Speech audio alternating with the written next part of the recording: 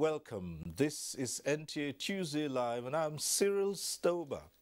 Now last week we took an in-depth look at access to credit facilities for micro, small and medium enterprises.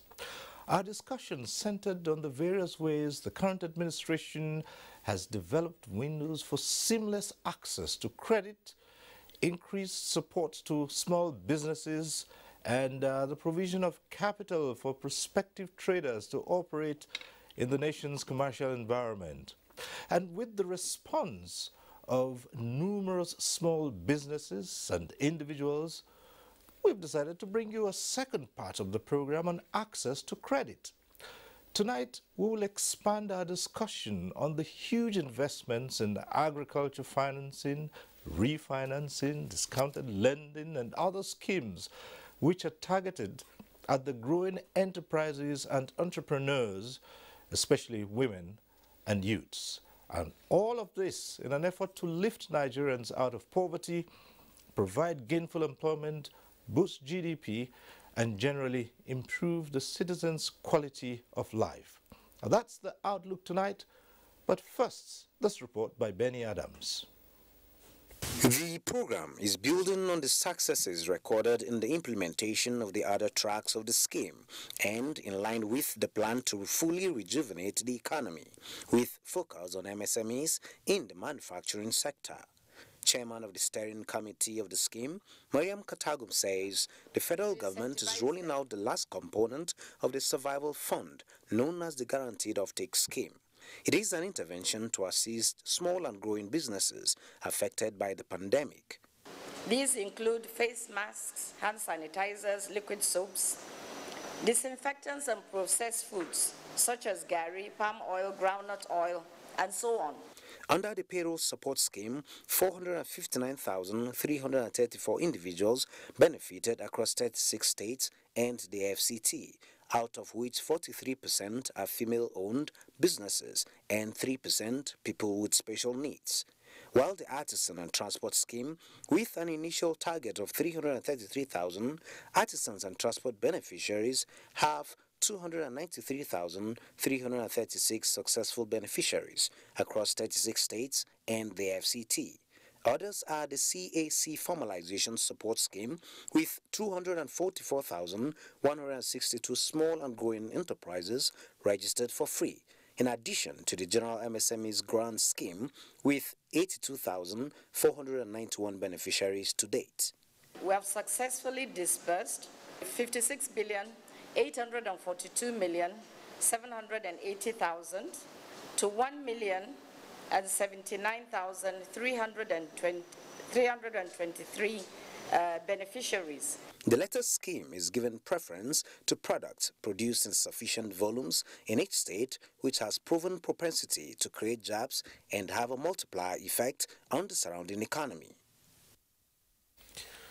All right, that report sets the tone for tonight's discussion. Let's start off by introducing our guests to you. We'd like to welcome to this program Mr. Abubakar Abdullahi Kuri. He's the Managing Director, CEO of Nasal Microfinance Bank. Thanks for being with us here tonight. It's my pleasure this evening. Let me also introduce tonight, is joining us again, Abubakar Nuhu Fipo. He's the Director General of the National Directorate of Employment, NDE. Thanks for joining us again. Thank you, Cyril, Right. and welcome viewers. Okay. Also here tonight is Mohammed Ali Baba. He's a retired director of the Central Bank of Nigeria and currently is a CEO, Amfani Development Consultant, Agribusiness and Financial Inclusion Facilitators. He's also a special assistant to the RIFAN President. Thanks for being with us tonight. My pleasure.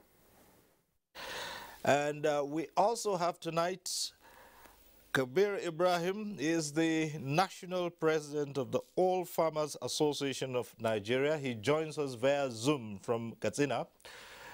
Good to see you tonight. Thank you, Cyril. Good to see you. Let me also welcome to this program someone who has been a beneficiary of these initiatives of government, Abimbola Kafilat Ayeni, the CEO of Bimcaf Palace Nigeria Limited. Hello, thanks for joining us tonight.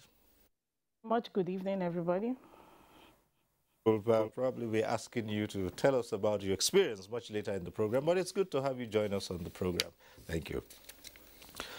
All right, so we have our guests all seated. Well, just a quick note here that last week when we did the first part of access to credit facilities, we wanted a key player in this whole initiative to join us. That's the Bank of Industry. They turned down that request. The letter indicated interest to come on this program a second time. We extended that invitation for this week, and unfortunately, they're not joining us here tonight.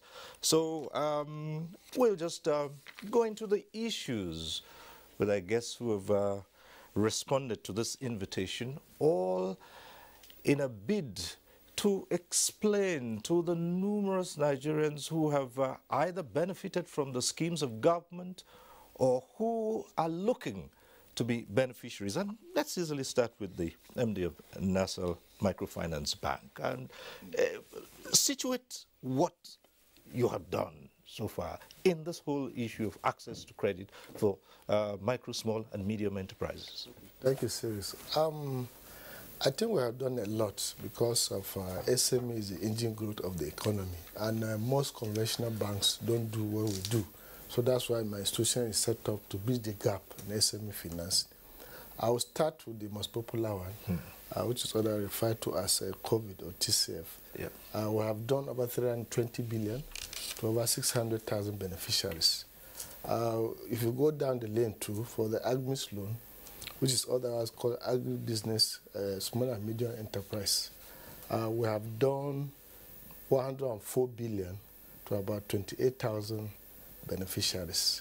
For the anchor borrowers, whereby small farmers are linked with processors or large-scale uptakers, we have done up to 100 farmers with over 40 billion. And recently, we have what we call Youth Investment Scheme that was introduced. It's supposed to be for the youth between the ages of 18 to 35. It's an investment on youth to mitigate the effect of all this Yahoo, banditry, kidnapping, and so on, so that youth can get self-employment and be self-sufficient. We have done over 5,000. It's just starting with about 2 billion. So with time, we get traction around that. Recently, too, with the support of CBN governor, we introduced what we call non-interest banking.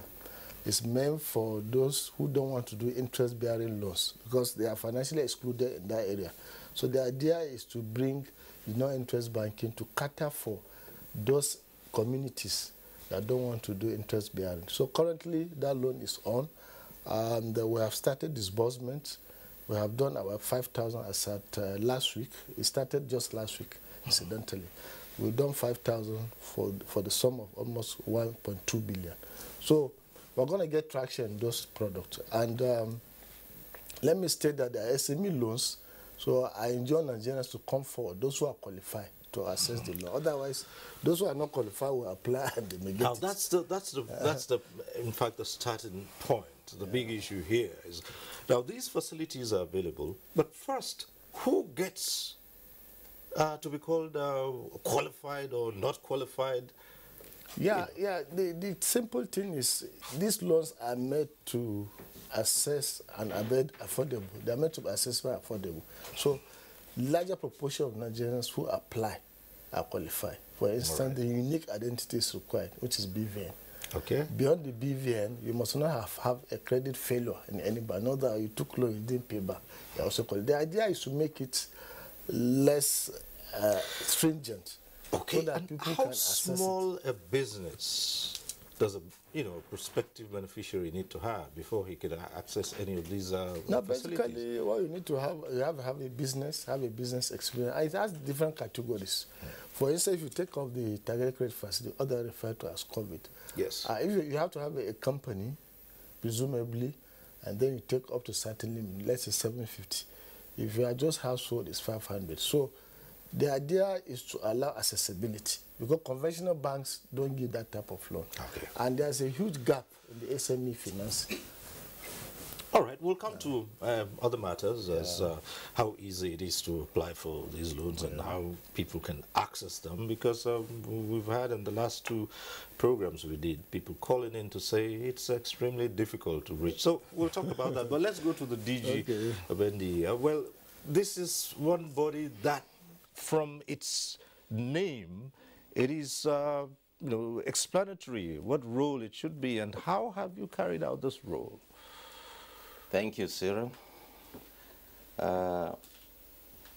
Before the advent of microfinance banks, before the advent of any financial lending organization, the NDE was established to combat mass unemployment wholesomely. By wholesomely, we mean it impacts skills, it counsels, it guides the unemployed persons to be able to determine the potential in individual unemployed Nigerians, and afterwards impact skills into such persons with the aim of becoming self-reliant. And at that time, the NDE was at liberty.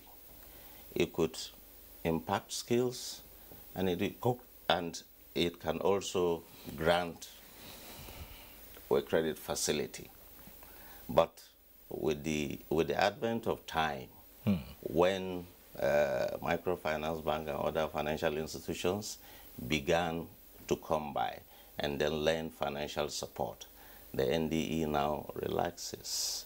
And of course, due to some constraint in the provision of funds. So the NDE now plays down on granting of loans and majorly concentrates on impacting skills on the unemployed Nigerians for the purposes of them going to establish businesses of their own and becoming bosses and employers of labor. Right. One of the key challenges of most people who want to either start up or, enhance their businesses is the question of not having requisite skills. If you were to look at the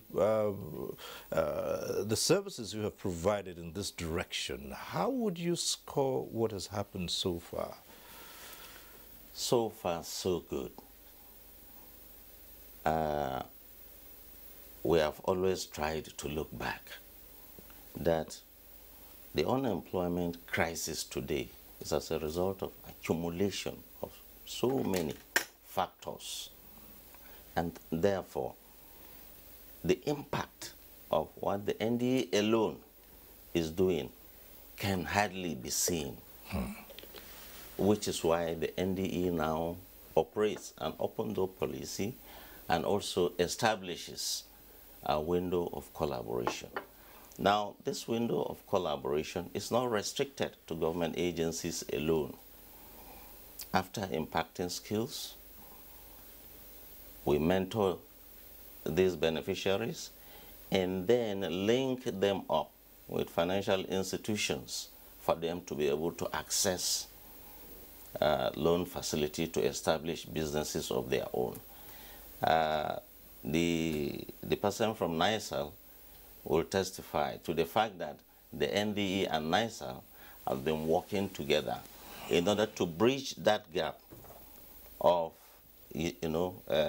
prospective business entrepreneurs not getting the requisite fund for them to do what they want to do. Okay. Yes, to that extent we do. All right, we'll return to many of the issues that are coming up, but let's go over to Mohammed Ali Baba, who, we are going to put just the same issues before him and say, well, the whole concept of trying to lift a huge number of Nigerians out of poverty that's led to the setting up of these schemes. Now, you were in the Central Bank of Nigeria, and today you are also described as financial inclusion facilitators. How deep is this challenge that we're facing in accessing credit for small, micro and small enterprises? Truly, it's deep because, some of these schemes are coming almost about now, but these challenges have persisted, for a while. And so mostly a lot of people, they have innate skills, they have acquired these skills, and as we know, one of the major instruments of translating skills to activities and then to products actually is finance. And before now, just like my earlier speakers have highlighted, the conventional banks which dominate the financial landscape shy away from these largely impactful SMEs, micro, small, and medium enterprises. And so they've been left on their own, to their own designs for so long that when this new opportunity came up, there has been an avalanche of applications. And that's why, some of, they seem, maybe the impact seems so little because the hunger has been there, has been enormous. But by and large, with the coming of these opportunities, a lot of them have actually been impacted.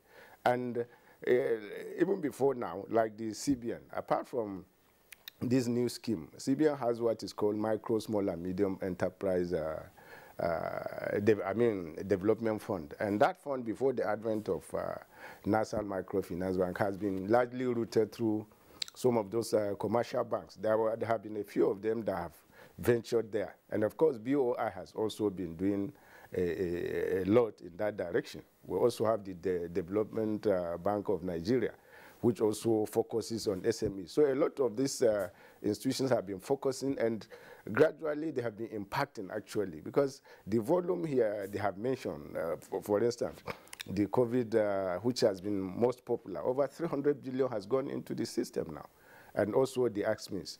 And of course, particularly what's most encouraging with this new scheme is the ease of access, because the conventional institutions have always so much hurdles that some don't even bother trying. Now with very relaxed and easy to access opportunities, like being provided, a lot of them have been benefiting.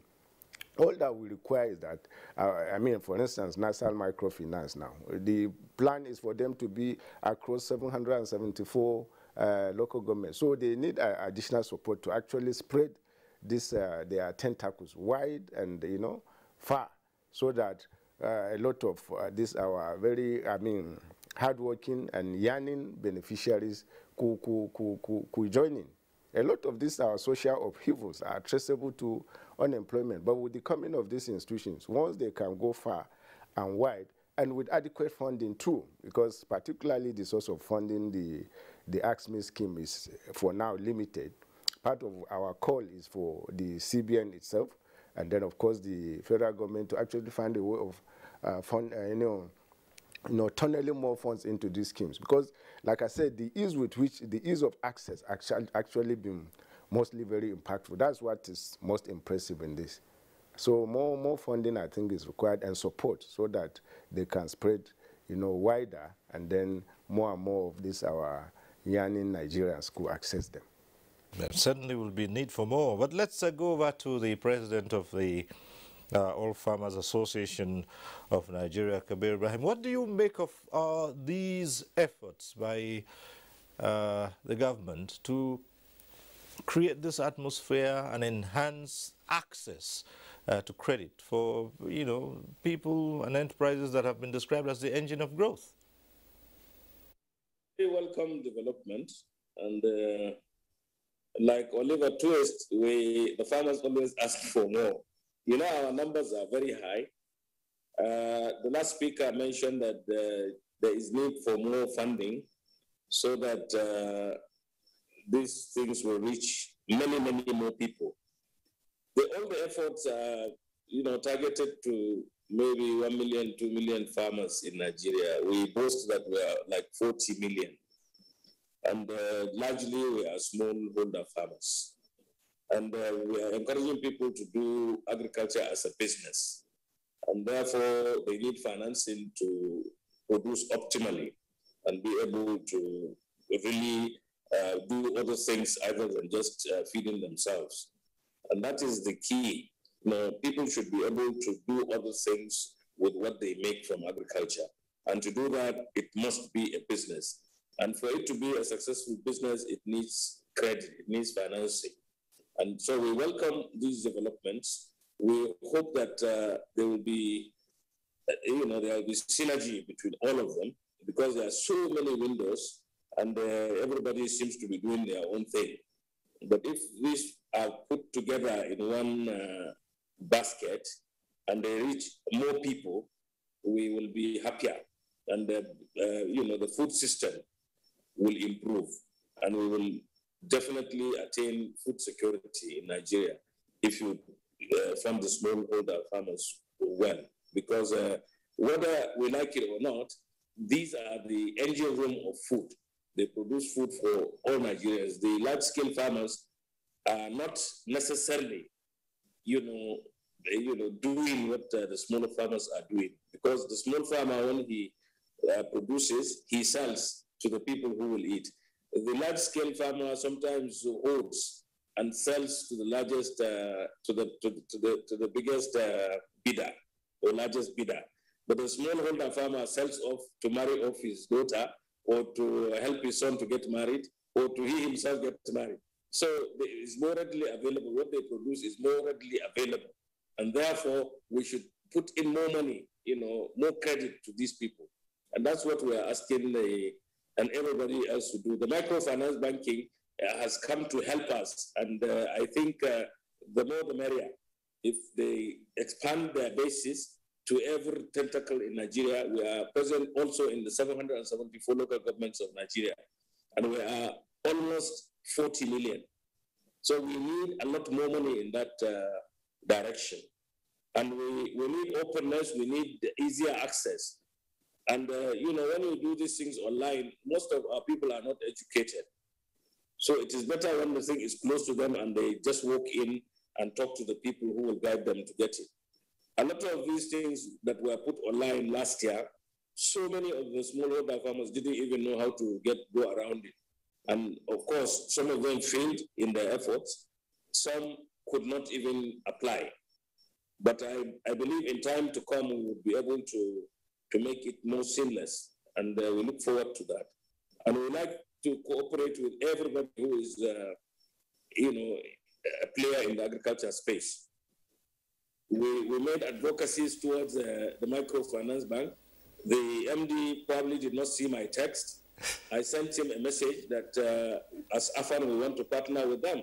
I know he's a very busy man. His office is always a beehive of activities, people looking for this.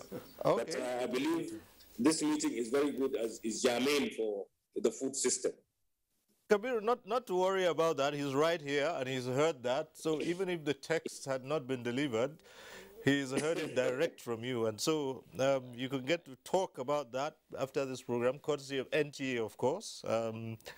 But now let's talk to someone who has been a part of this process by way of accessing one of the schemes and taking advantage of one of the schemes of government. And here let's introduce Abimbola Kafilat Ayeni, the CEO of BIMCAF Palace Nigeria Limited. Now, explain to us which of the schemes you keyed into and how did it go for you and BIMCAF? Thank you very much. Good evening, everyone, once again.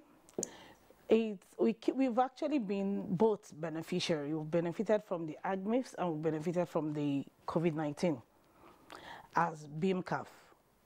And I must confess, it's a great opportunity to be part of the first beneficiary for AGMIFs.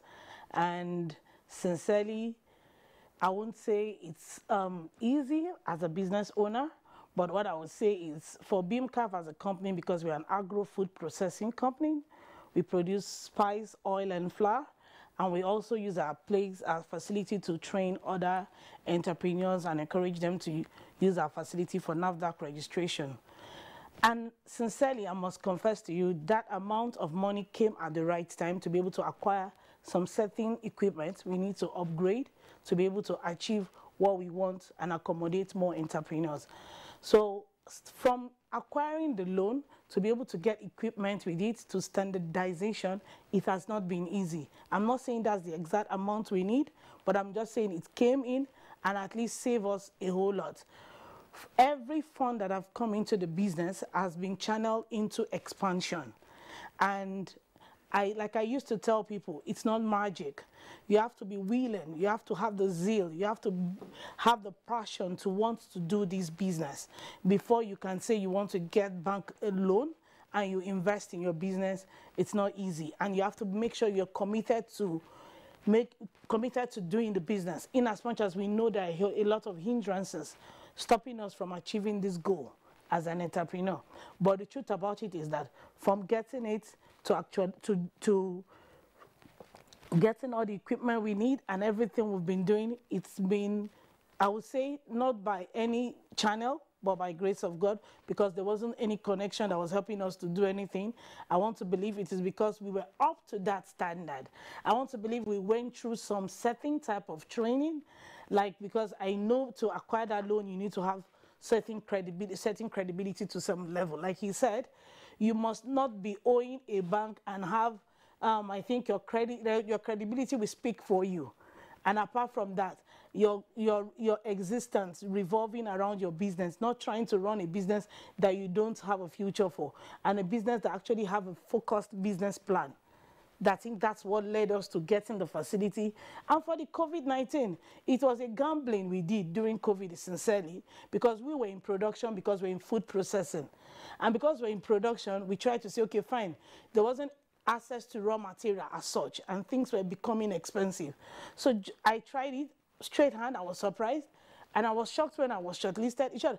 The day I was shortlisted, I woke up from my bed, I saw the SMS, and I said, okay, they said, if you agree, click yes. Surprisingly, I clicked yes. The next question was my BVN number and account of choice. When I put the account of choice, I got to the factory. When I got the alert, I just started screaming. I was wondering. And it was just like that. But it's not all like that for all SMEs. I must confess to you, sir. The MD, Nicel Microfinance, I must confess to you, sir, it's not been easy like that for all entrepreneurs, because it's not everybody that has gotten this knowledge. Not everybody has access to this internet. Not everybody has access to this information. But as much as I know you are trying, and you've leveraged a lot with, at least people have been able to benefit, but I still notable entrepreneurs who have not benefited entirely. And I must confess, it's a laudable program. I must tell you the truth.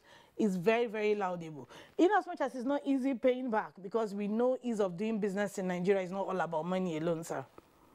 Well, you know, you answered the question just before I was going to ask it. And yeah, but again, we can always re-emphasize that aspect of it. Yes, not everyone goes through, not everyone has access to the internet, not everyone has knowledge. But beyond all that, you know, we have so many people who are skeptics. I can't believe this. You mean really you didn't have to know someone who knew someone and who had someone and had one other relationship somewhere? Tell you I don't have a relation in what's it called, CBN, and I don't know anybody in Nicel. I don't. From the first time I filled the form to all the interviews to the first day of the first trench disbursement, I don't know anybody. I don't. It's just, I will just tell you the truth. I think your brand, your product, your business idea should speak for yourself. The push you give, whatever you do, speaks for you. Because I was all out for it. I wasn't willing to stop at any point. In short, I had this no giving up spirit. Even when people would tell me it will not happen. I've had people who told me, when I was a beneficiary, I sent SMS to people that I've gotten this thing, do it. Everybody just say, Paul, you don't start, nothing, you won't get this money. People were just against me. I had to be showing my SMS to people like, I really got this money, trust me. It's just that it's paid into the account that is being needed, those equipment where I needed equipment, not directly to me. I'm seeing it in my NISAL account, I cannot touch. Like I describe it to people, it's like a corn in a glass for a fowl. You are seeing the corn, pecking the glass, but you cannot eat it because it's not meant for you. It's actually meant for a certain project, and it was channeled through that way. And I must confess to you, there wasn't anybody. I feel as if people need to believe this and know you don't need to actually send your letters through somebody to get to someone to get to it. Just follow through the channel. Make sure the channel of what you're focusing on in your business is actually what you dream of, and stay put to it. Follow every due process. Submit unnecessary documents. Sometimes you might fill form, it might fail, but your non-follow-up, not following up your document properly, may actually make you not know that you are actually hanging. Because recently it happened to some certain entrepreneurs who didn't even know some certain forms they filled was just hanging. They thought that's pulled through. It was me that told them, if it is still on this same level, that means it has not pulled through. Because there are a lot of funds going around, and people don't even know it's happening because they just believe it is government thing. They will give it to people who they know. I'm not in any position. This is freebie for everyone who wants to access it. But more importantly, you raised something here. Yes, you went through the process, but you've also acknowledged that there's so many out there who still want to get through and they can't. And that's the question we'll put to the MD here with us. Why is it so difficult? Yes, you can mention that people need to have a business plan, they have to have a company, they have knowledge. I can also say that there are so many who, have satisfied that criteria, but they still can't get access. What are the challenges here? I think the major challenge is the financing gap. You know that it's like there's a huge gap already before NASA came into play. Banks are not granting such type of credits. Nigeria has a population of over 200 million. SME alone, from the last statistics, over 40 million. So you can see that NASA alone cannot close the gap. Let me give you an instance. For the Tiger Credit Facility, that is very popular, I have over 9 million people looking for that loan. And I have to close the portal because more and more people are applying, and the funding cannot match the demand. So we have to close the portal and say, okay, let's begin to clear the backlog. So it's supposed to be a collaborative effort, not only about NASA. There's a collaboration both on the federal government, state governments, and NASA. Because what NASA is doing now is actually an initiative of central bank. So the federal government should also come in to close the gap. State government should come. NGOs should come. Even foreign funds should come and close the gap. There's a huge gap already because banks, traditionally banks don't grant such type of loans. Conventional banks don't grant it. So the few institutions that grant are overwhelmed by the numbers. If I'm talking of agribusiness, I have over 300,000 people looking for the loan. The last statistic I took, if I need to get money to clear the agribusiness backlog, I'll be looking for about 20% of the Nigerian budget. It is practically impossible. Where am I going to source the funds? From CBN or from profit after tax or banks? So all the institutions around providing the funding, both the bankers committee and central, I think they have played their parts and they are getting overwhelmed. So there's need for complementary activities in that sector from state governments. I know federal government is doing some work there, but state government are domiciled.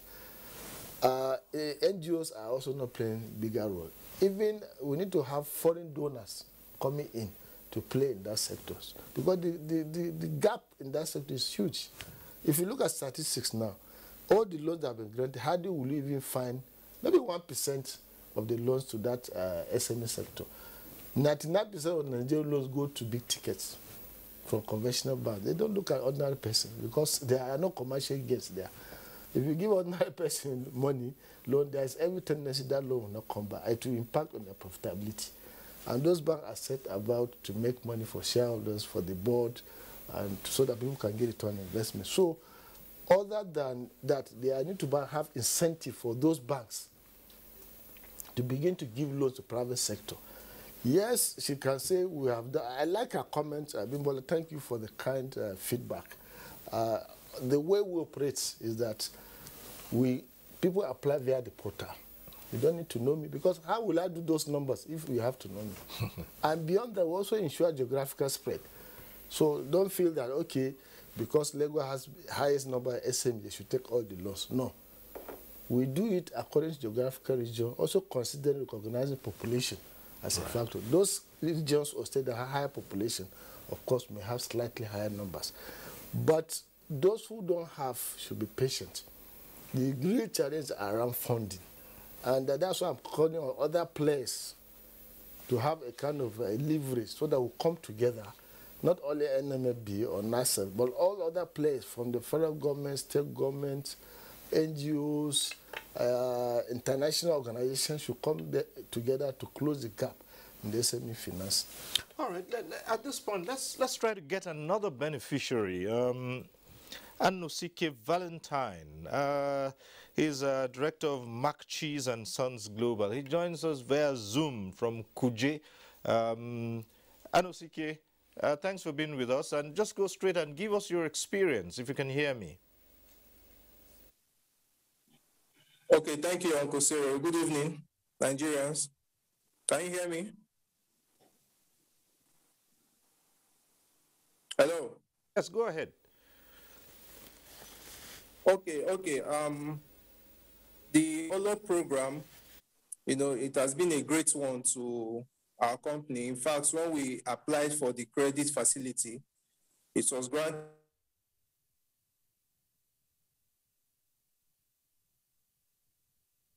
All right. It does look as if we're having some challenges linking up with Anosike, who's in Kuje, joining us via Zoom. We'll try and re-establish those links, and because it's important for us to hear. Okay, yeah, right, you're back. Just go ahead from where you left off. Okay, so as I was saying, the credit facility actually helped us to secure some spaces for our products, and it also helped us to increase our market presence, penetrate some other areas which we were unable to cover, and also procure some machines. In fact, it has been a great one to both us and everybody around us, So we just want to thank the federal government for the loan, and we also encourage Nigerians to key into the program and to also be faithful when paying back the loan. The loan has been a great one. Anosike, I'll still put the same question to you. Did you have to go through someone who knew someone in the establishment, or did you have to undertake some backhand stuff, behind the scenes maneuvers for you to access that loan? No. We did not actually go through anyone. We just applied at their office, and to my greatest surprise, we were called upon. And when we were called to come to Smedan headquarters, they actually talked with us, and we gave them our assurance that everything is going to be paid back in due time. And as we speak, we've been able to pay back all. Okay. All right. Okay, so we hope you can stay with us. If you can, we'll still return to you to ask one or two other issues here. But let's come to the DG of NDE. Now, what I see that while all this was going on, you were... Yes. I wanted to really say one or two things concerning what my colleague has said. Yes, it is true that for applicants, not everyone who applies gets through, because there are rules and there are regulations. That brings me to the point of why we are collaborating with NISA.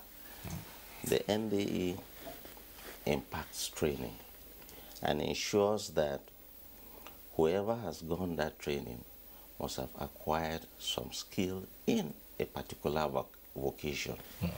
And that is first. Then secondly, the NDE goes ahead to impact entrepreneurial skills into such person, to give that person a business training, to be able to write and come up with a bankable feasibility report, so that at whatever place you tender that feasibility report, it will be appraised, and you could have an easy way to get the fund. So it is on that basis that we collaborate with NISA. Yes, it's true, funding is always a constraint in most of the activities we do.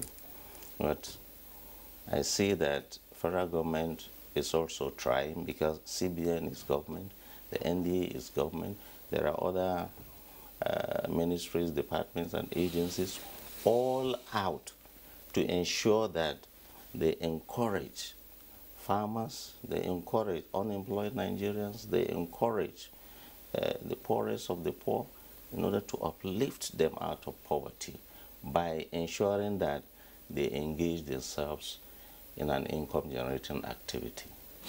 Now, let's speak with Muhammad Ali Baba. Now, if you were to advise, it's clear now that because of the huge numbers who are looking out for, who are trying to access these facilities, there's no way it can go around, just like the MD of Nassau Microfinance Bank has said. What would you advise people who, I mean, the numbers won't stop. Everyone would still try to get out there and access these facilities. I mean, so it's tough to just tell someone and say, look, you know, just sit back because there aren't enough funds. What do you advise? I think my first advice would be, to encourage state governments in particular, even local governments, and foundations, public-spirited individuals can partner NASA. They can do a matching fund, kind of arrangement, because federal government, after all, the citizens of this country belong to states and local governments. So they also have to have a role, because a lot of these initiatives and policies come from the federal government, and most of these states do little or nothing. Particularly now, our major challenge is on, this insecurity, which has been largely traced to unemployment. Even the security votes that these governors spend regularly, part of it can be diverted into a matching fund to create job opportunities for our youth. And then, of course, even at the local government levels. And then, of course, we have the NGOs, and then public-spirited individuals. A lot of these, even politicians, that have so much funds to dispense during elections, they can also create, this kind of matching funds. And rather than merely funding political campaigns or thoughts and whatever, they could dedicate this kind of funds, because we need to actually be more creative around these issues, because we all have come to that painful conclusion that virtually most of this restiveness, the violence and the brigandage are traceable to the idle hands that we have. And largely, our population is said to be youth dominated. 65% of the Nigerian population are said to be youth. So they are agile, they are very, healthy, and so they need opportunities to actually, exhibit their skills, and then distract them from this, restiveness. The governor, for instance, and it's a classic case that used to be told by the governor of Kebbi, particularly when it comes to agri, was that there was a time he invited youths of the party into the government house for a meeting, and they sent back message that they were busy in the farm harvesting their crops. Ordinarily, before now, they will be anxious to, in fact, more numbers than invited will have been at the government house, being turned back at the gates. But they are the ones now telling the governor that when they were free, they could come for that kind of a meeting.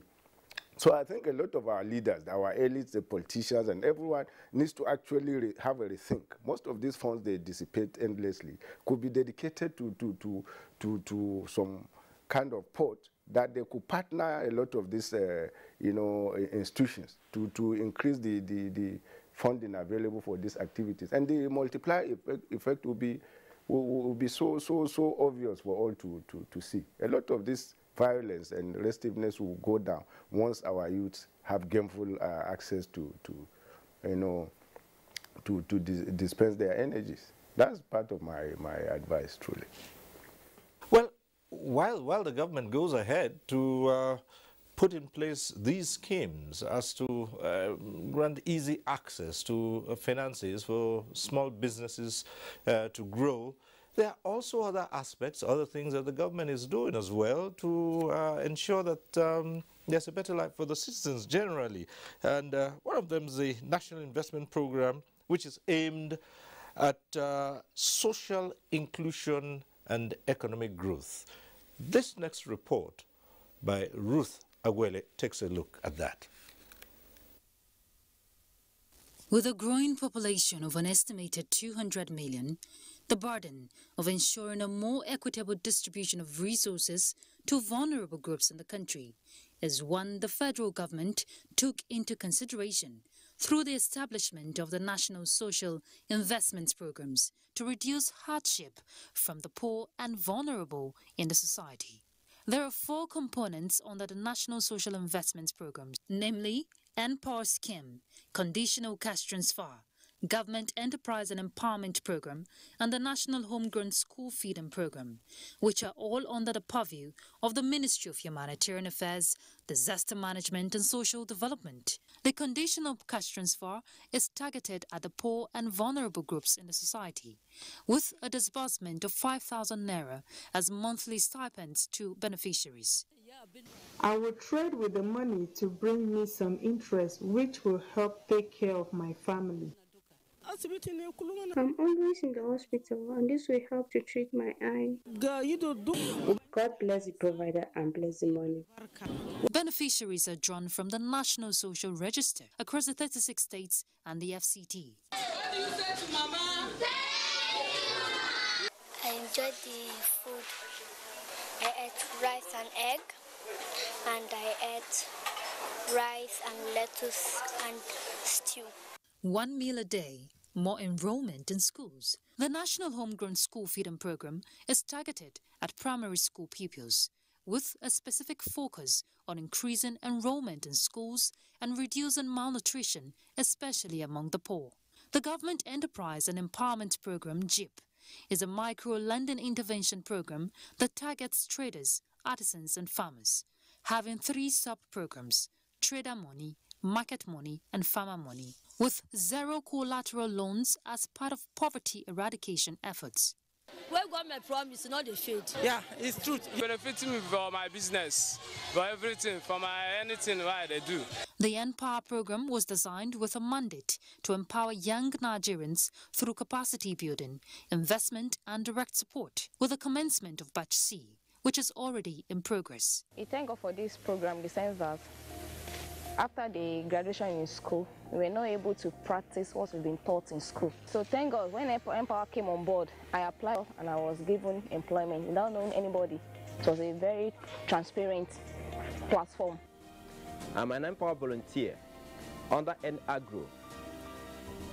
I've been a victim of joblessness for over 4 years, but Empower came in to put a smile on my face. As the federal government continues to initiate policies for socio-economic development, it is hoped that these initiatives will put the nation on a path of steady growth and development. In Abuja, Ruth Agwele.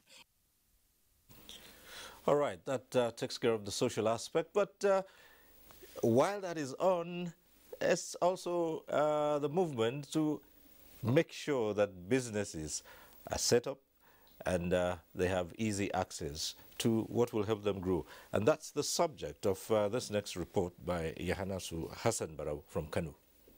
Kano is naturally a home to able-bodied young persons struggling over the years to assert themselves as productive and proud members of the state.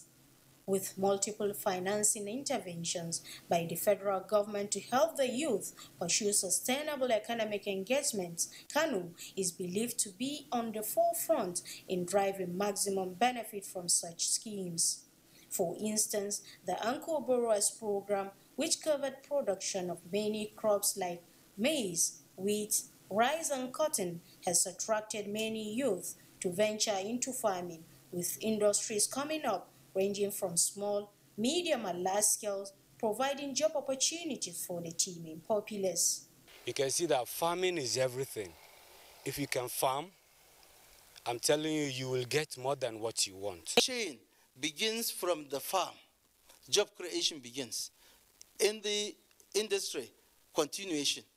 In the market, continuation. I recall that Nigeria was spending over 1 billion naira daily to support rice bills importation. But today we are not spending even 1 naira. This is a very great achievement to the country. Ibrahim Muhammad is among those that benefited from one of the federal government training and empowerment program under the Nigerian Content and Monitoring Board. Being a graduate of computer science, he is now fully into GSM repairs with knowledge acquired and equipment given to him. He and his partners alike are not only out of joblessness, but employers of labor. Do something in our home, in this place, other places, and you can train other people. Need to get them working. When they're busy, the issues of insecurity, banditry, kidnappings, and so many other things will decrease to the barest minimum level. In addition, Kano at present has more than 100,000 poor and vulnerable households who receive 10,000 naira monthly stipend to uplift their livelihood. Harira Adu now owns a herd of goats and sheep, courtesy of the support of the federal government. She is among the beneficiaries who now have better stories to tell, just like this young NCE holder who is now into backyard poultry production as beneficiary of the Government Enterprise Empowerment Program. With the support received from the federal government, no doubt the lives of Harira and Ibrahim have changed from being in extreme poverty to actors in various sectors of the economy. All right, President, All Farmers Association of Nigeria, you're right there in Katsina. I know you said, like Oliver Twist, you're asking for more, but you had the MD of National Bank, and you also had the DG of NDE. It's extremely difficult to get the more you're asking for. So what do you do? What are the creative suggestions that, they say think out of the box now? Well, you see, that's why I told you the average farmer is now being told to do agriculture as a business. And we should not be ever ready to sell what we produce in its primary form. We should add value to what we produce so that we get that which other people are getting. You know, we are always getting farm gate price, and that is very, very poor. And you can see the skyrocketing prices of food now being blamed on farmers. But certainly it's not farmers, it's the middlemen, the people who buy from us and sell off. So as we now think towards value addition, we are improvising ways and means of making our lives better. And if we come together as cooperatives, we'll be able to help each other. We'll be our brothers and sisters keepers. And therefore, we will generate our own ways of helping each other to attain that. But what I'm saying is that before that is done, we need the seed money. And the seed money will come from all these windows that are open now. You know, if you look at the total investment from CBN and many other windows, you find that the effect is not felt much because Cyril, I know you are complaining, or Madame is complaining when she goes to the market now, the prices of food is so prohibitive. I am saying that if all this money was really given to the real farmers, there will be food available and it will be at rock bottom price to everybody. So I enjoin the DG of, the MD of NASA, microfinance, to always seek to give farmers these loans through an organization like AFAN, because then you will give the farmers. If, however, you go directly or you just look at people who prepare all kinds of things and come to you, you might end up not giving the people who will really feed the 200 million mouths that we have. They will do other things with the money. Food security, or the dialogue on food, on the food system, which is going to be launched globally on the 23rd, is talking about the global effect of COVID-19 and many other things that have happened to make the food system suffer globally. And so the attention to agriculture should be more holistic, and we should have synergies between all the windows, and we should be able to really target the people who are productive, not people who are imagined to be productive. This is why we're asking for more, because I can tell you that so many of the smallholder farmers have not benefited from any of these things. They are still just struggling. And you know, we don't produce everything. We produce the few things that we produce, and we have to go to the market to buy other things. Therefore, whatever we produce, we will have to sell at a very high price to be able to afford the others. And we have noticed one thing again in these windows. I don't know whether it's a microfinance bank has anything to do with it. There is this concept of, they call them the prime anchors. The prime anchors, instead of giving the smallholder farmers money as to behave, to act like outgrowers for them, they now follow the markets. They buy the produce, and then since they have a big margin, they can buy it at any price. And that is why you don't have this price stabilization up to now. In about a month or so, most harvest will come in, and the food is supposed to be cheaper. But I don't know whether it will be this year. And we have advised government to now stock the strategic grains reserve in October and November, and to release what is there in February and March next year, so that you will have this effect. This is why the GMP was created, the guaranteed minimum price, so that you buy off food or grains from the farmer who wants to sell off to marry off his daughter, or to help his son to get married, and that kind of thing. But these people are producing at the barest minimum possible because they don't have credit, they don't have finance. When you target them and give them a very manageable interest rate, from 1% to 3%, they will surprise you. If you take Kenya, for instance, in Kenya, food is not a problem. You've introduced anymore. there, talking about brokers, but we'll have time to look at that and ask our guests, other guests, to comment on that if they've heard such reports and suggest what can be done about it. But for now, we'll take a short break. And when we return, hopefully the phone lines will be open, and that means that other people, other Nigerians can get to join the conversation in the studio. They might have questions or comments they want to make about the issues at stake, and we hope we'll get those calls through. Our guests here would respond appropriately to such issues as they may raise. So stay with us on NTA Tuesday Live. We'll be back shortly.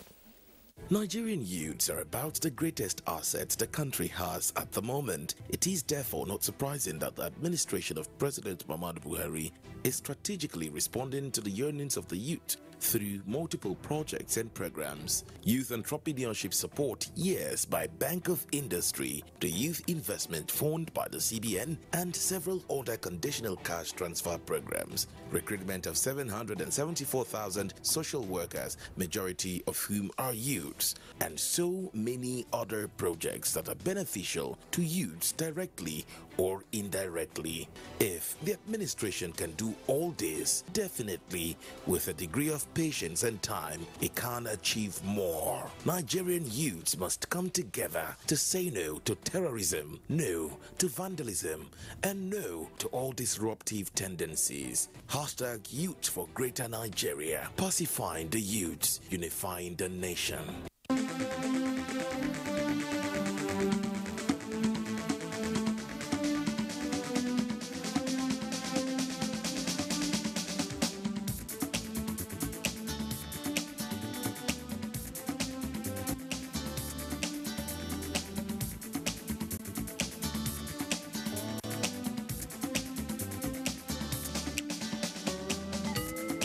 NTA Tuesday Live, a network issue-oriented innovation talk show.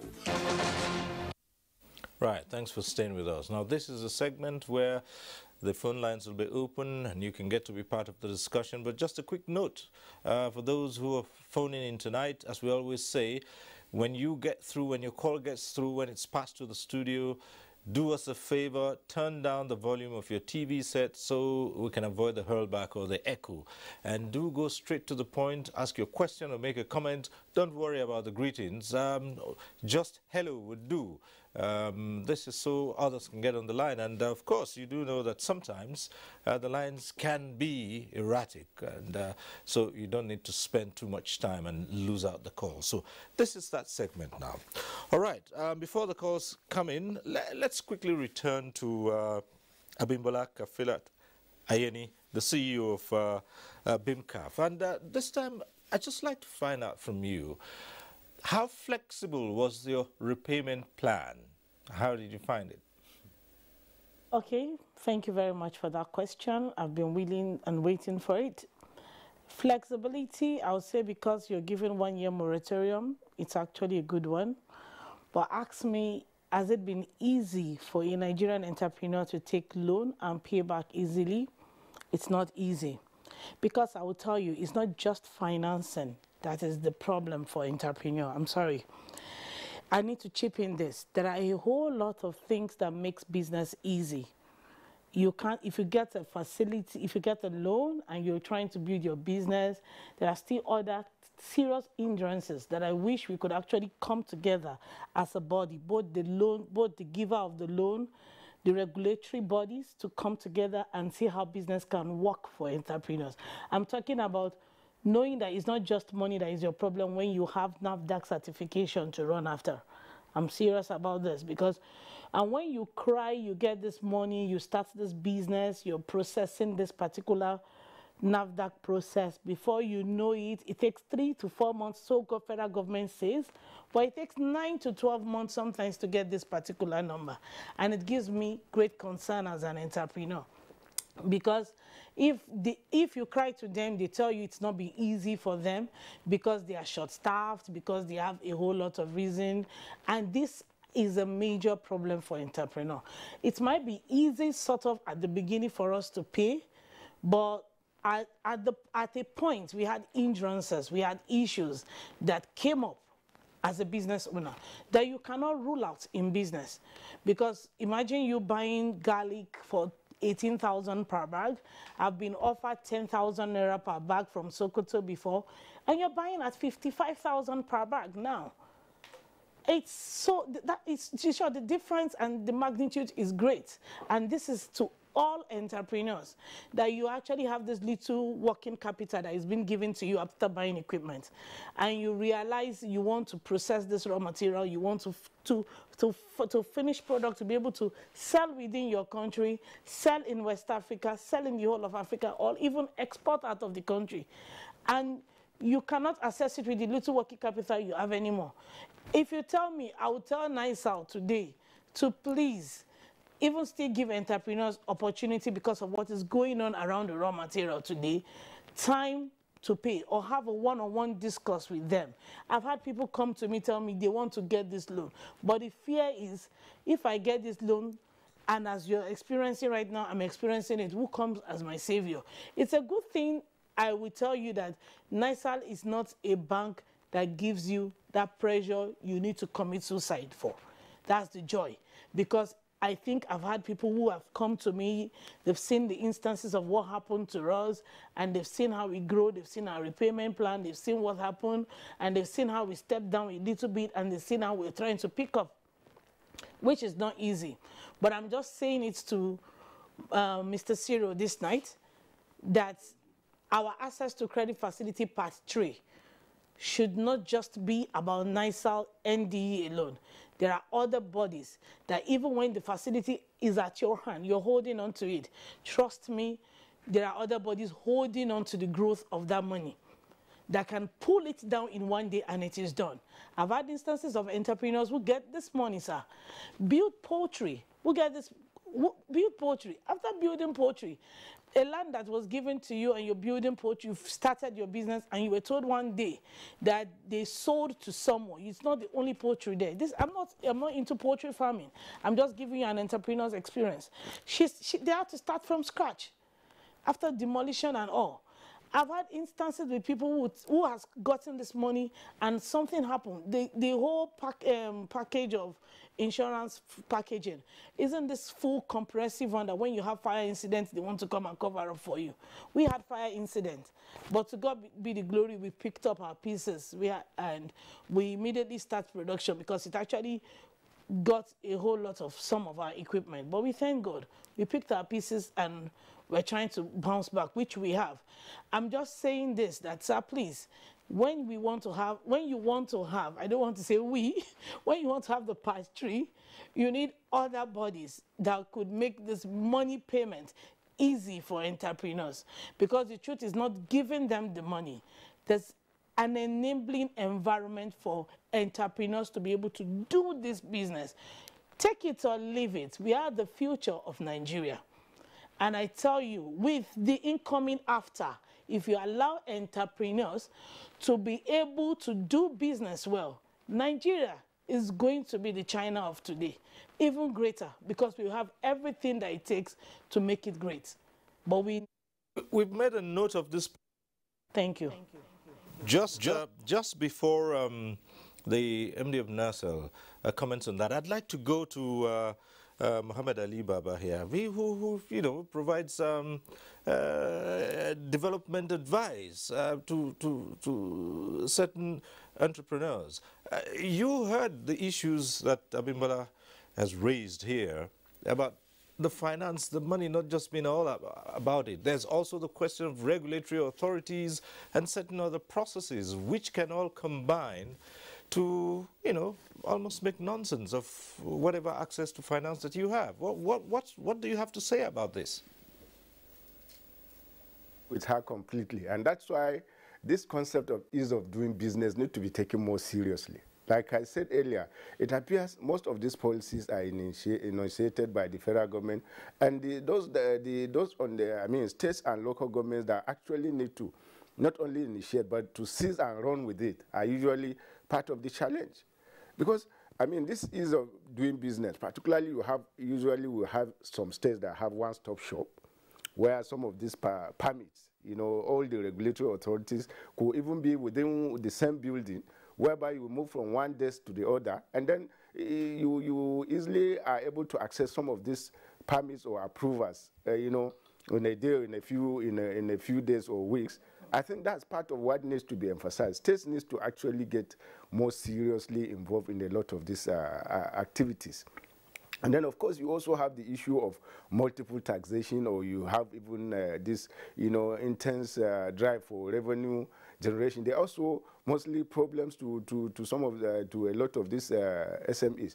So I think there is need to, I don't know, they have, is in the commercial, there's actually the same way they have these regular meetings of commissioners of finance, maybe at FAC. I think a lot of the relevant MDAs too need to have a national platform whereby they will compare notes, and then they will be able to ensure synergy, and then particularly this concept of ease of doing business. States and local government need to take them more seriously, because by and large these businesses are located within their constituencies.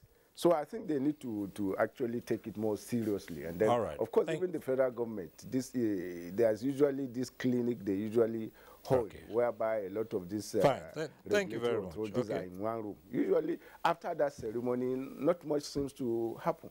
So I think the presidency, I think that ease of doing business, committee or whatever under the vice president needs to take them more seriously. There needs to be follow-up. At this point, we'll go to the phone lines, and our very first caller, I believe, is still there. Chidi from Port Harcourt. Chidi, go right ahead. Okay. Good evening, gentlemen, and good evening, Nigeria. Hello, Chidi. Are you there? Yeah, I'm here. Good evening, gentlemen, and good evening, Nigeria. Okay, my question is that I want to know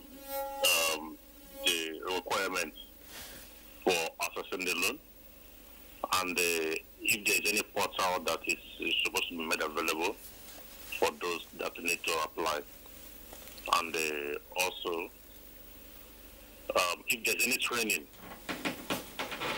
the place of the training and the requirements for the training.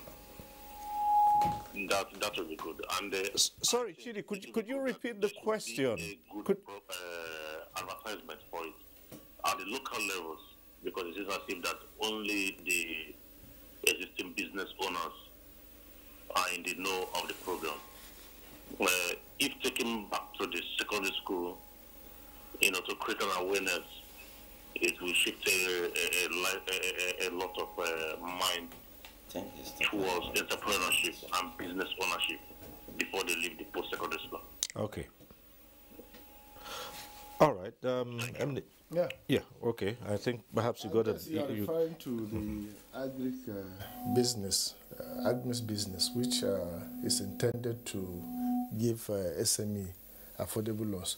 Essentially, the requirement is, first of all, you have to apply via a portal. After the application, you need to also select an EDI, Entrepreneur Development Center. His organization is one of them. You do a training for 5 working days. After the 5 working days, then the organization can help you develop business plan. That's the EDI. Then the application comes to us. You're also supposed to do interview. Initially, the interview was physical, but now turned to questionnaire. So the questionnaire is supposed to test your business experience and all issues around risk management. Like the last woman speaker talked about risk issues in business. Yes, part of what the EDI is supposed to do is to teach you about risk management. So that because you are going to a business, not everybody can do business, let the truth be told. Some people may not that be smart to do business. So you have to know your areas of strength, areas of weakness. So the questionnaire is to be able to know those who can screen out and decline. DDI too are supposed to train you to be able to have entrepreneurial skills so that whatever is the environment, because there is no business that doesn't have risk. Yes, you think Nigeria has peculiarities around ease of doing business, around power, around insecurity, but each country has its own peculiarity. In spite of all the challenges, some people are still doing successfully and they are making money. So all you need to do is identify the risks and mitigate those risks. So those training is supposed to give you or upgrade your skills around management of business. And that is why you find that some people who are rejected during the ADMIS evaluation. Because if you feel that you don't have the skills, the know-how to do business, why should I give you 10 million? They'll currently reduce to 3 million to allow greater number of people to have access. So the idea is to upscale your skills so that you can do business irrespective of the environment in which we are. Environment may not be friendly, yes, but some people still do successful business because they know the know-how. Okay, let's get this other call from Aliu. He's calling in from Abuja. Aliu, hello. Hello, good evening, sir. Hello. Yes, go ahead, Aliu. Yes, my question goes to the MD myself. Please, I want to know how, when quickly the second batch will start benefiting. Second batch of what? Of the loan. Which of the loans? Is it Admis, TCF? We have several products. Household. Household? Yes. Yeah, it's ongoing. It's not a one-stop or one-off event. It's ongoing. It's as it comes, we disburse. But if you have started this session from the beginning, if you listen to me, yes. I told you we have over 9 million applications for COVID household, yes. Both COVID household and SME. So in that way, it means we have to screen out. Our resources are limited. The resources cannot match the demand. So all I can say, be patient. And I've always said it's not a must that you must get your source of funding for NMLB. Because if I look at 9 million Nigerians, at that today, we are close the portal. As a March, the portal is closed. We say, okay, let's clear the backlog so that people don't lose confidence in the scheme. Because the more people apply and they are not getting, the confidence will go down. So we now say, let's clear this backlog. But again, the source to clear the backlog is also challenging. Okay. Because it's coming from the central bank. And central bank to a large extent have tried. So, and that is why you find out that the funds was reduced from, it used to be 2.5 million for SME. Now it get back to 750. The idea is to allow greater number of people to get. So, what I would just urge you, be patient.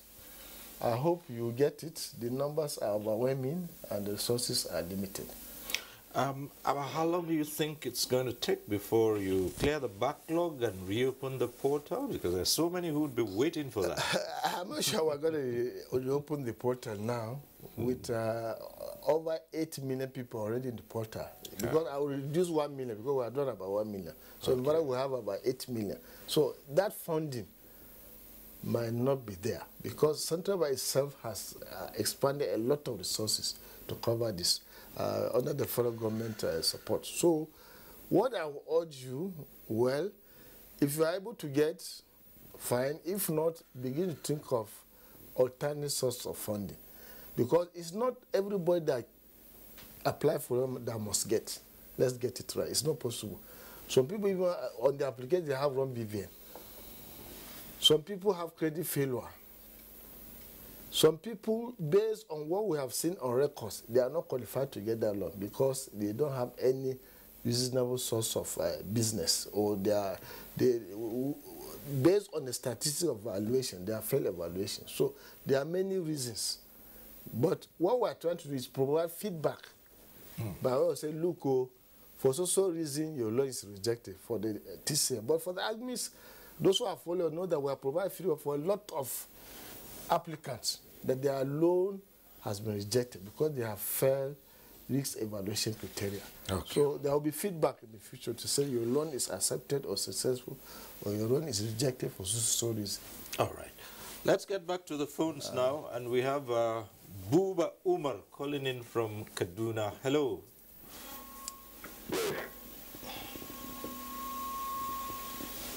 Buba, are you there? I'm there, sir. Yes, go ahead. Yeah. First of all, parents, you have to be necessary to us. You would have involved a person like me who have not gotten this, haven't tried, have not gotten to be part of your panel. Now, the challenges of this thing is far-fetched from what you people are discussing there. Now, if you look at what the Nathan fellow is saying, there has to be a range of years that will enable you to be satisfied to gain these loans. I'm talking of admins. These are talking the talk, not working the work. A loan, in every indigenous of this country, the level of indebtedness will warrant you to be loyal to the country. We applied these admins since 2018. And I have been a farmer for quite some time. And I've been a farmer, I have converted to cash crop farmer. And in fact, I'm a benefit and sunflower farmer. And I have market in China. Now, this thing, if you look at what is the challenges I'm facing now, Chinese people are even coming to our country now to hire the lands that we have to farm this kind of product that I do. So what I want the NERSA to do, he would have taken us for interview first to know who are these things, not shortlisting and saying we will offload it later. So this thing, and if you look at the Senate and these things, you have to be a computer guru before you be eligible to all these things. And computer is not a failure like all of us. Whenever you apply the time and this thing of shortlisting is there. So what we were seeing as a challenge to me, you have to work out your ways before getting this loan. Because we have, as I know I have applied it, I know the challenge I'm encountering now. And I have to go and find out what are the challenges. So there are some other kickbacks at that place. So there is, if you look at Lagos State and others, go there and see. They will tell you, is there any free money? There has to be a kickback. So clear all these things to us. Why is it that I applied since 2018, Agnes, and I've done all my details on this number that I'm calling you? So, clear this is. Call people for interview first, then you select. Thank you very much. All right. Thank you, Buba. All we can do is once again ask the MD of National Microfinance Bank to state it again. Thank you for the feedback. It's not surprising by your frustration, but if you follow our session right from the beginning, obviously you'll have known the reasons. As I've said, we have a lot of backlog, and that is attributed to the fact that we have funding challenges.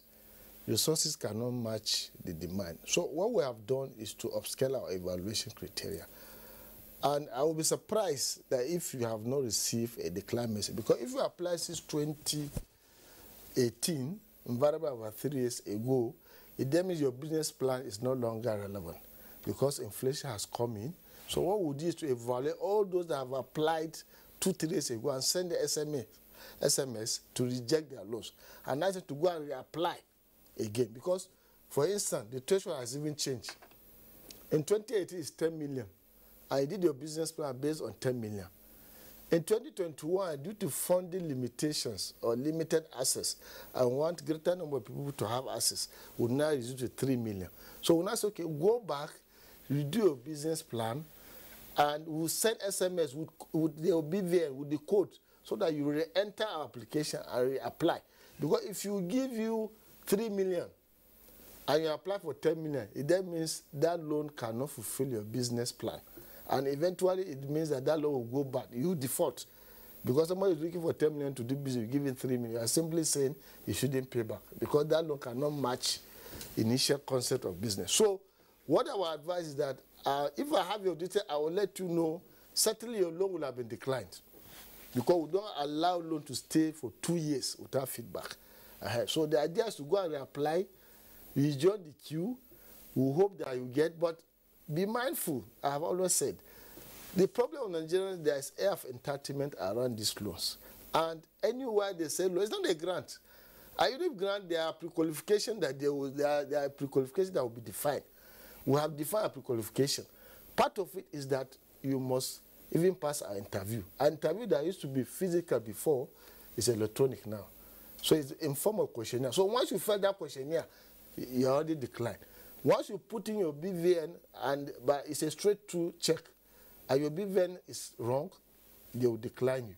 Once your business plan didn't meet our requirement, they will decline you. Once the questionnaire you are saying, maybe they say they are looking for someone who has business experience of 1 year or 6 months, and you are looking for 3 million, questionnaire can also decline you. But if you are looking for 1 million, you are starting business, questionnaire will pass you, even if you didn't do well, because we felt that it's better you start with small amounts and then graduate. So it's not because you apply automatically you are qualified. This is a loan. There are criteria for evaluation. So, but what I urge Nigerians is that they should be patient. Everybody knows that there have been resources shortfall recently due to the impact of COVID. The budget is affected. The federal government agencies are also trying, like CBN. Even the arguments, it's actually initiated by Bankers Committee. It's a private sector fund. Bankers Committee come together under the chairmanship of Central Bank Governor and said, look, we need to do some social responsibility. They now set aside 5% of their profit after tax towards this argument scheme. And after the COVID, the impact on their profitability also declined significantly.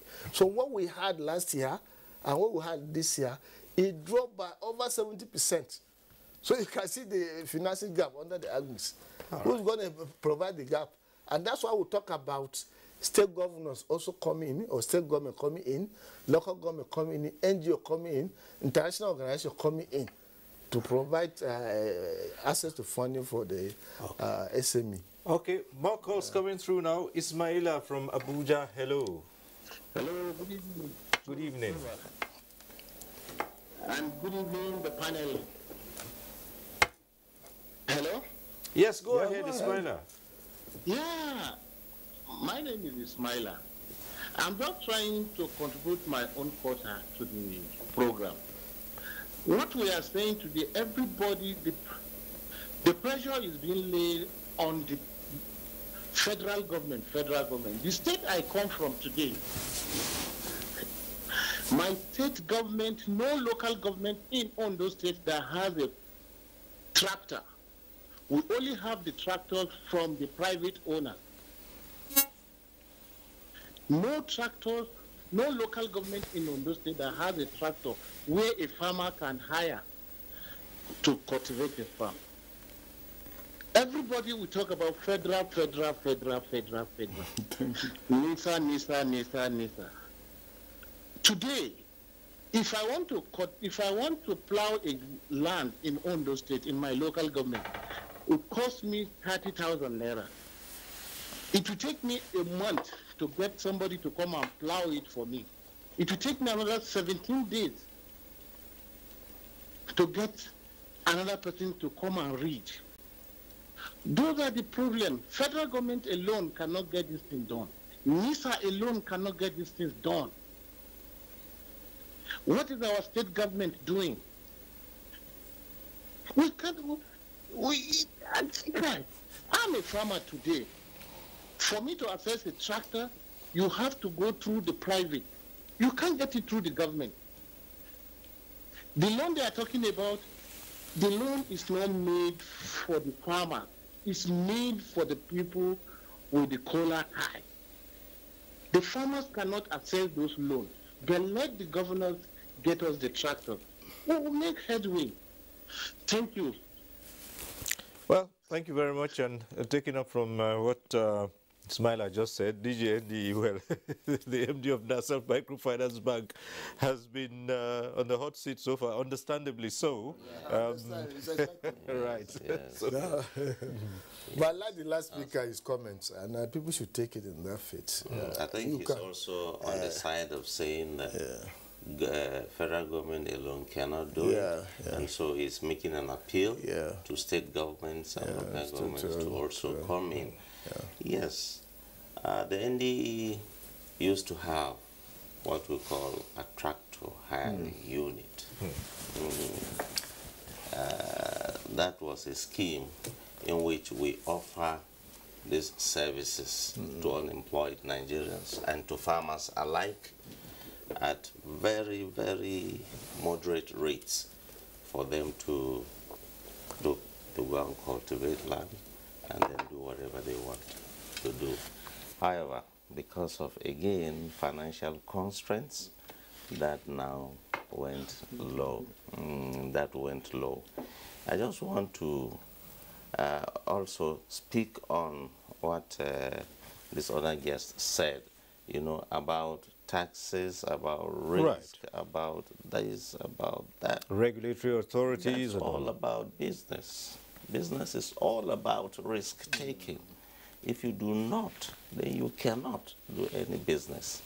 And yes, it's true, there are so many taxes and charges. And these are normally built into a good feasibility report. This is built in there and being taken care of. Nonetheless, we also advise that people with like businesses like that should form themselves into cooperatives and then approach these tax generating organizations and then make a case for their members, and it will be heard of. This is what we often advise.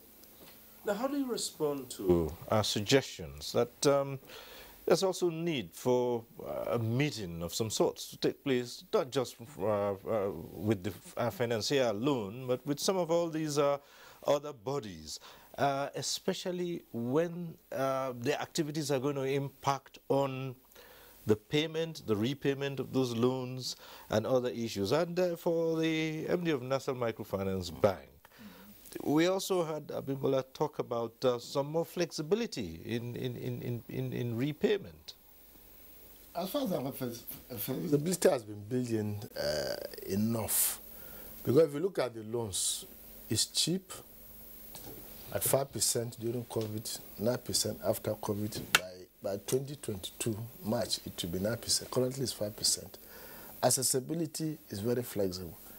No collateral, no guarantor, no cash flow projection from your bank state to know your capacity to pay. So, and the loan is also have 2 years moratorium. So 2 years means you are not going to pay, but the 2 years will expire by March 2022. Beyond the 2 years, it also have 3 years to 7 years before you can pay. You can't get this type of loan anywhere. And that's why we talk, my colleague here talk about risk management. That's what we should be looking at. There is no business that doesn't have risk. There's nothing that you do in life that doesn't have risk. So you need to have sound knowledge of what you want to do and be able to mitigate whatever risk that will come from double taxation, unfriendly environment, power shortages, insecurity, all other challenges that will make your business fair. You have to identify it and mitigate those challenges. That's my view. Because if you say you cannot do business because there are risks, you can't do business. And that's why I said we collaborate with this agency for entrepreneurial development skills and several other entrepreneurial development institutes to promote their skills around how to manage their business. Because business itself is risk. And those who know how to manage those risks are the most successful people in business. One other issue we'll bring out here is to find out what has been the repayment rate so far for those who have accessed these loans. What? The repayment rate, for instance, if you take the direct credit facility, because it's still under moratorium, so I'm not going to talk about repayment because they have 2 years, which will expire, as I've said, by March 2021. But I urge Nigerians to please pay back these loans because it's like a revolving loan. If you take the loan, you don't pay, your sister, your brother, your whoever, your uncle, your relation, your friend cannot be able to take. And beyond that, we are going to activate what they call global standing instruction on your account. Irrespective of how you have your money, we will debit that account and credit back NMLB as a repayment. And beyond that too, you will trigger CRMS on your accounts to the extent that you cannot get loan in the banking industry. And we're also thinking of publishing your name in the newspaper that you defaulted. It's a reputational issue. So if you are a business person and you cannot get loan, I mean, you are not really doing business. People who made money all over the world took other people's money by way of loan. So they must pay back so that other people can. It's a revolving loan. People should not take it as a grant because that's wrong perception. It's not a grant. It's not a grant. Okay, let's go over to Mohammed Ali Baba, and you've listened to the call so far. The challenges people have talked about and the issues they have raised, and now we want to get your perspective on some of these issues.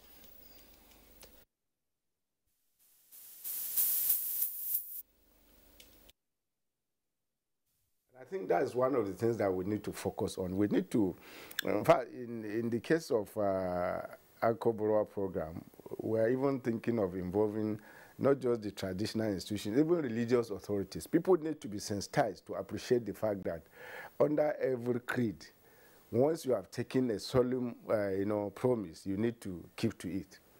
So because it's a major challenge that people have this perception that it's a national cake, this is my share, and then I don't need to return it. But just like the MD has emphasized, even the mere fact that you are actually doing that business and your credit rating is poor, it means even if you don't repay this one, you will never get another loan again. And of course, even the facilities that you already have, particularly the equipment, they can only revert to your ownership after you have repaid. So the bank can also trigger repossession, and that's why we have the what do you call it, movable collateral registry, where you're supposed to have registered that. So part of what we actually need to do is strong advocacy for people to appreciate that they need to repay this facility. So for them, even in their enlightened self-interest, for them to remain in business. And then, of course, for it to be revolving enough for others like that are on queue to benefit from it. And then, of course, most importantly, we also need to reiterate the need for state governments and local governments and other authorities to key into it and support these activities. One other one other source of repayment that we need to emphasize is, particularly when it comes to farmers. Before any farmer accesses this, there is what is called equity contribution. In addition to equity contribution, we need to encourage savings. That is one culture that is missing in small businesses. That by and large, everyone claims it doesn't have enough. But it's a matter of discipline. Part of what we need to encourage and part of the advocacy is for both farmers and small businesses to also deliberately dedicate certain sums to savings, because savings accrue is one of the means of what you call capital accumulation, and some of these savings could actually form the basis of encouraging other commercial banks that are now reluctant to support small businesses to look your way, because there is the provision for equity contribution or matching fund. Usually, because you may not have bankable collateral, cash is one of the most acceptable forms of collateral. So if you are able to maybe raise up to 25% of your requirements, some of these other commercial banks can look your way and be able to grant you credit, because by then you will have established a track record that will make you attractive. So with cash savings, you could also attract additional funding rather than going to join this long queue where millions are already waiting. So these are some of the things that strong advocacy is actually required, and that would be in partnership with relevant authorities in the states and the local governments. And of course, even NGOs and other well-meaning foundations can join in, but we need really to reorientate our people to appreciate the value in repaying their loans as at when due, because that's how they will build business credibility. Right. Since you just touched a little bit on something about the Anchor Borrowers Program, and since you're here and you're special assistant to the president of the Rice Farmers Association, you'd be in a position to tell us at this point how rice farmers have been able to access funds. And, of course, comment on one other issue that we've heard all the time, and that's about some not-so-true farmers who have ways of getting their hands into some of the schemes without actually being real. One of the ways we're actually addressing that, because it was a new program, this perception about being the national cake was part of it. But increasingly, the process is being refined. One of the ways we're addressing that is actually to involve the traditional rulers from the lowest level, from ward heads to village heads to district heads. And because, under those small clusters, we also engage in cluster farming, whereby neighbor farmers, they know each other. The village head knows who is who. They know, credible persons. They know the actually genuine farmers, and even those that, when given, they could pay back. So adopting that approach has been very helpful lately. So we have improved repayment ability, because the most critical part is that farmer selection process. The credibility in the farmer selection process. Initially when the system started, a lot of people jumped in, they became officials, and they ended up looking for opportunities to actually line their pockets. And then you have the wrong farmers being selected. But with this approach now, where you go down to the very grassroots and employing the authorities, the local traditional authorities, the system has been improving. So once you get the farmer selection right, other things will follow. And then with, like I said, cluster farming, whereby, you have a group of 10, 20, 20 or even 100 farmers headed by lead farmers from among themselves. There is that peer pressure, peer influence to ensure that now we know you are a farmer, you have actually farmed. And then, of course, we ensure that through those leaders, because they also commit, we get those leaders, even including the village heads and whatever, to sign indemnity forms, to sign things like guarantee forms, whereby any farmer that doesn't pay will revert to you. So for ab initio, you won't bring any farmer that will not repay. So your credibility actually has been a great asset for you to benefit from this. Let's take it to going forward, we also want to employ those, even religious authorities. They preach in the mosque and the churches. In Islam particularly, it's said that if you are owing, when somebody dies, he's not buried until whatever he's owing is repaid by his relations. So we need to go back to those basics to sensitize people to be alive to their both solemn and civic and religious responsibilities to repay this loan. And that, like I said, has been helping lately. Let's take it to the president of the All Farmers Association, and not just rice farmers now, the president. Kabir, credibility among farmers. Well, I told you, you must first identify the farmers, and you cannot just sit in your office to identify them. You must reach out to organized bodies that register farmers using certain parameters. The Rice Farmers Association, as the special assistant to the president said now, had suffered immense scrutiny and disappointments from people who borrowed to produce rice but ended up doing something else. There's a big scandal in Kano where 10 billion was even lost. Some people were giving out names, fictitious names of 1,000 farmers, 2,000 farmers, and taking all the money and input and whatever, and selling the input, and it is very well known. Now, if you are going to learn to do it correctly by losing so much money, then I think it's better not started.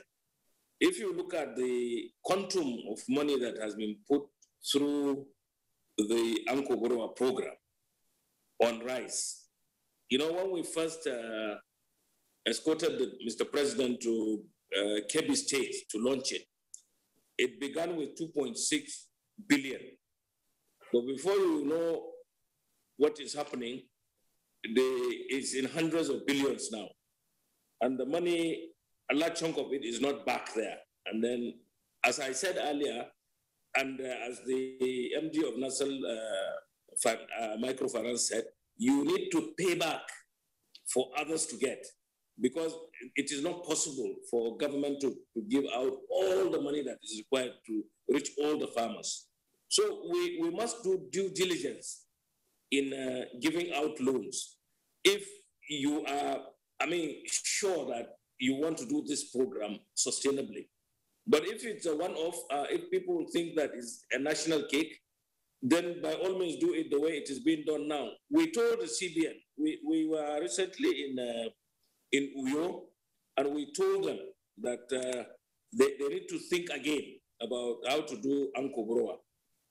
It's not only rice, there is maize, there are many other things that they are doing Ankogorowa program on, and none of them really is successful in the true sense of it. And it's all because the wrong people are being given. When people come to us, to AFAN, and they say that we hear that you give out loans, we tell them outright that AFAN doesn't give loans. We don't give loans. So most people come to agriculture because they think that there is money there. Okay. And I'm sorry that most of us think that it's national cake. Okay. It's their share of the national cake that they are getting. All right, AFAN President,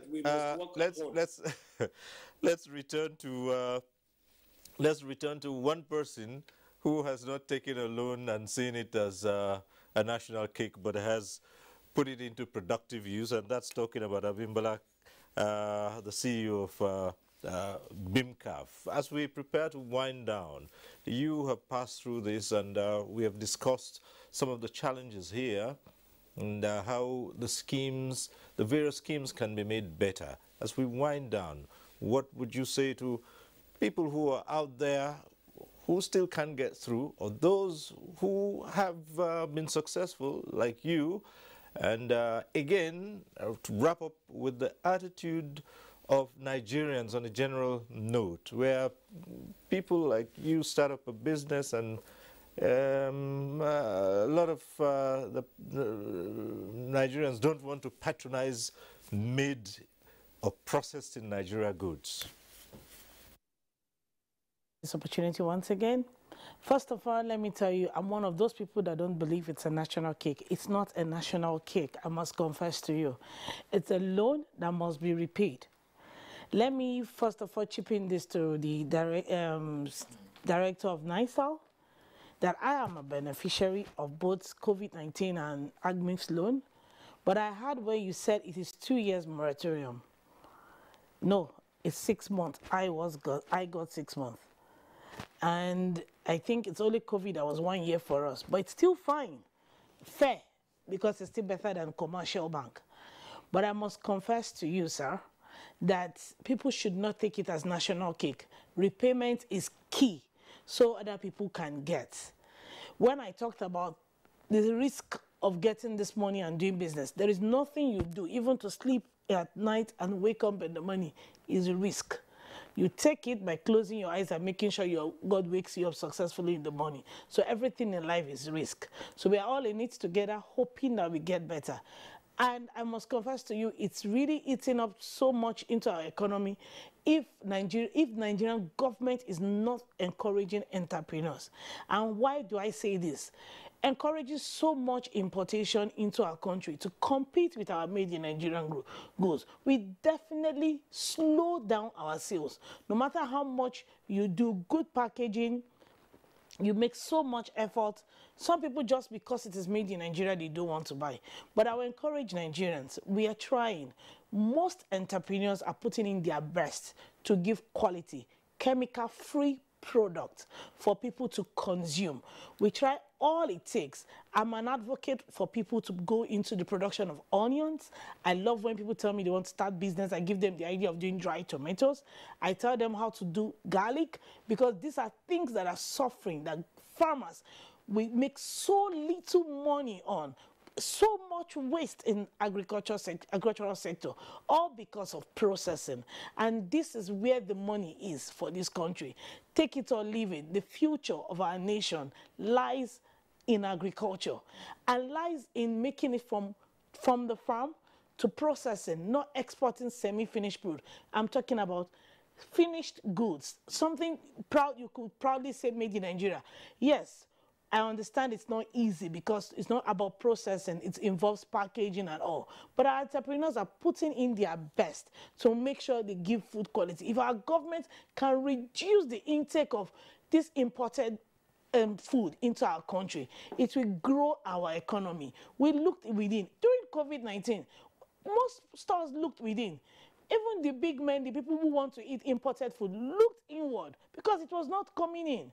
So if we could survive and grow our economy, and people like me made sales during COVID-19, because I used to tell people it came in as an opportunity for our brand, and people looked inward, patronized made in Nigerian brand. I don't know how the government will do it, but they need to reduce importation so it can actually grow the entrepreneurial group. We are all in different sectors. Entrepreneur, we have different sectors. I'm not talking about food. I'm even talking to clothing. Today, I'm all dressed up in almost made in Nigeria, and it's so affordable. Everything I'm wearing, this was made by a small girl of maybe 14 years, and a young guy on the street. I get my cap on. The moment I saw him, I asked him, if you know you do this yourself, I can introduce you to people who do it. And that's how it kept going. We look inward. People make so much money from these little things, and you don't know. And it helps us to grow our economy. I will, for one, tell MD Nicel Microfinance and NDE that you're doing a wonderful job for entrepreneurs, and I must commend, but you need these funds. And I am pleading to all state governments that can afford to support Nicel. Please come up to help us grow this nation. We don't want this money when we're on queue during election. We want it now to grow our economy. That's the truth. We want it now. We want it to be we want Nigeria to be able to be governable by Abimbola Kafilat Ayeni, CEO of BIMCAF Palace Nigeria Limited. We thank you so much for being on this program and sharing your thoughts with us. We might as well just add to your name and title as an advocate for Made in Nigeria. Thank you very much. We appreciate you. Thank you. DG NDE, let's hear your closing comments as we wind down. For that, my colleague from Rice Farmers Association mentioned cluster farming. The NDE, I remember, has an experience in that. We call it block farming, and it's been very effective. We put people together, we acquire a parcel of land, and then divide it, and then give them inputs, and ask them to till the land and cultivate it. And that we have found very, very effective. In order to cap the entire thing, loanees must have a sincerity of purpose. It is true, out of experience, most people, young and old, even the unemployed, including farmers, believe that loan facilities are a national cake. Some get it to immediately go and solve existing problems. And how do you recover? You cannot. Therefore, the appeal is people should use such funds judiciously and then repay for others to be able to access. All right. Thank you. Thank you so much, Director General of the National Directorate of Employment, ND Abubakar Nuhu Fipu. Thank you so much. You're welcome. And well, it's back to you now, MD of National Microfinance Bank. As we wind down, well, a lot of Nigerians will still say, we will still look out. Like this is true. Even though the portal has been closed. But I do assure you, we are optimistic people. Yeah. Well, let me start firstly from the President Rice Association on the issue of farmers, smallholder farmers. But the central bank is also coming out with a mapping formula now to ensure credibility of farmers, because that is the key weakness in the value chain. Once you have credibility of farmers, you have validated the farmers, you have validated the farmland, and the ANCO is also validated. I think everything will go smoothly. But my closing remark is this. NASA cannot close the SME financing gap alone. We have repeated this. Most speakers have also talked about it. But for emphasis, the Nigerian SME community need to recognize that other players have to also come in to fill the gap. And here, that's why we mention issues around the state governments, the local governments, the NGOs, even international bodies should come in. Federal government has done enough. Both the federal government side and agencies under the federal, like CBN, they have been a major player. In fact, central bank has taken its development function to the highest peak, to almost equal monetary policy, to the extent that they have done enough in its own balance sheet. Its balance sheet has expanded just to allow the economy to grow and develop. So other complementary effort has to come from other agencies, both private and public sector, to complement the effort of the federal government. That's right. So thank you very much, Abubakar Abdullahi Kure, Managing Director, CEO, Nassau Microfinance Bank. We appreciate you coming on tonight. Thank you. And well, this is where we must leave this conversation. I'm sure it will go on at different levels, even with the public. But we just want to thank all those who have been part of this discussion, and for those who called in, asked questions, and for those who also shared their experiences. We thank you all. But we have to leave it here for now. Also, thanks to the National President, All Farmers Association, Kabir Ibrahim, who joined us via Zoom from Katsina. Thanks for staying up this late with us, and we appreciate you always responding to our calls. Thank you, Kabir. And thank you also to Muhammad Ali Baba, and Financial Inclusion Facilitators. He's the CEO of Amfani Development Consultant Agribusiness. Thank you for sharing your thoughts with us here. Thank you very much.